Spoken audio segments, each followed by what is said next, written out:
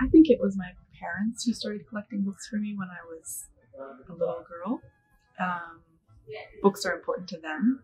We were privileged to have books around us, me and my brother growing up.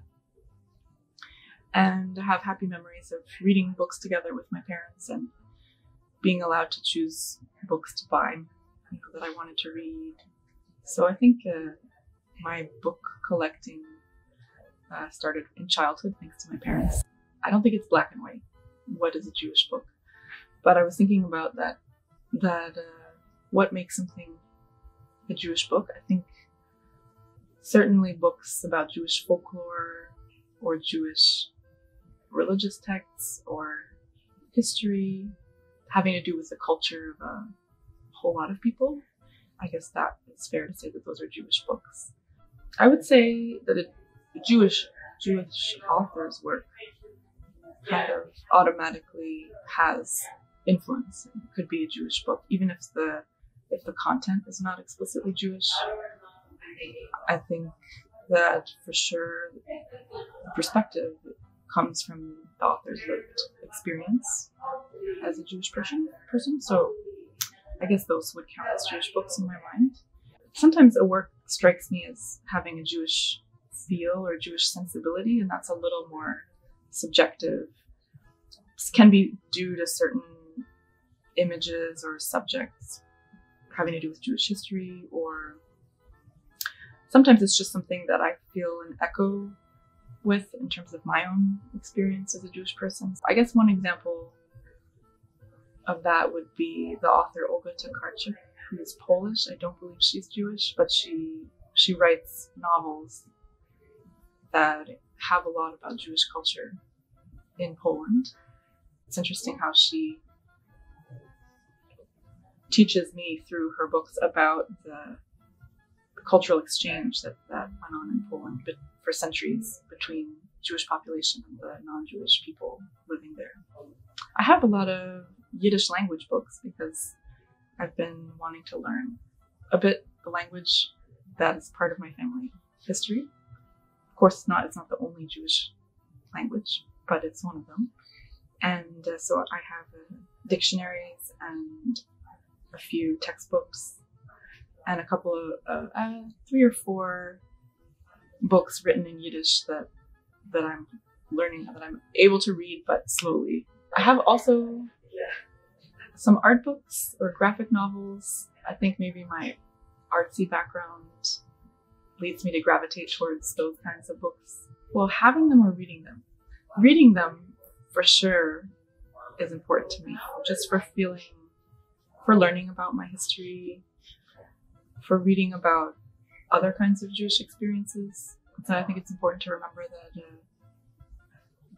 there's a huge diversity of Jewish experiences. So I can feel a kinship with other Jewish experiences, but also I can recognize that many of them are very different than mine.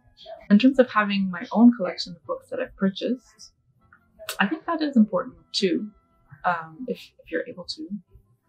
Just maybe because personal, individual collections can be protected maybe in different ways than institutions like libraries. And so if you're thinking over long term, over many generations, I think there's I guess there's a way that Jewish texts and books have been preserved that is thankfully not related to institutions, which is how they've survived for such a long time in different climates that are less friendly to Jewish people. So I don't necessarily think like that for my own books, given where I live and privilege and a lot of reasons. Although your question is making me thinking about it. So it does make me realize that, yeah, I am glad to have a certain number of books that represent Jewish art, Jewish history, Jewish stories. And maybe my potential children will keep them. Maybe they'll just donate them somewhere else. Who knows? I have this book by Charlotte Solomon, who was a painter, Jewish painter who lived in Berlin. And actually I did a micro grant for the Jewish Museum, and my project was on her.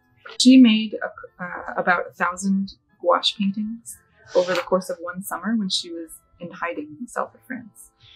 And it's loosely autobiographical, but she changes names a little bit, so you're not sure if it's 100% true, but for sure it's based on her life up until when she made the work.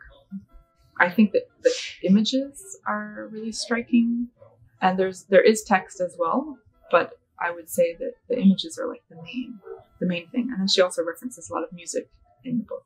And I brought another book by Myra Coleman.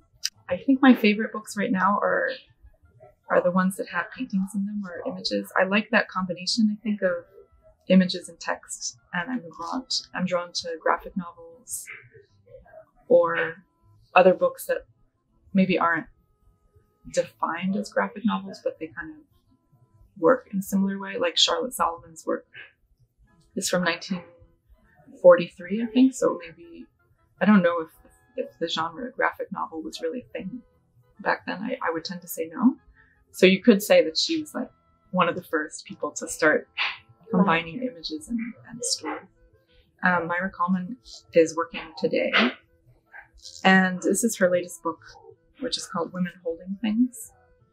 And it's very poetic, light on text as well, because the images really say a lot, I find. It talks about not just big things in Jewish history, it's also reminds you that it's the everyday habits, the individual people, and I think that's something important to me. And comforting, kind of, and Myra Coleman notices all these details, and she's somewhat talking about her family, but not exclusively. This one page is called Potatoes, and there's a nice picture of a pot of potatoes that she's painted. My grandmother was an orphan. When she wanted to marry the man she fell in love with, his parents thought she was not good enough for him and offered her his brother. The brother was the man she married, and he was my grandfather. My grandfather was not as cunning or successful as his brother. He was a devout man who prayed every day. We loved him. I don't know if he ever spoke to me. I don't remember a single word. But he was a kind presence and looked down at me from a great height. Or I was very small, which I was. He only wore white shirts and black pants, unless he was working. Then he wore white shirts and khaki pants. He ended up working for his brother, who may have swindled him out of his rightful earnings. There is some discussion about that in the family. He loved to eat potatoes that the doctor said he should not. So he snuck them and burnt the pan, and my grandmother found out and everyone knew. So I would say yes, but it's not the only way. Oral history, I think, is more important than we sometimes give it credit for, at least in the Western perspective, where it's like writing and reading literacy is somehow considered to have more weight than stories that have been passed down. But I think that's an unfair hierarchy. But I do think that books are part of it, and it's important. It's important in our culture, and it is a way to have a record, have a historical record, if you think long enough in the future. And maybe combined with oral history, it makes a rich record of a culture or a person, even just a person. What books they had, what stories did they tell that then your grandmother told that then you heard.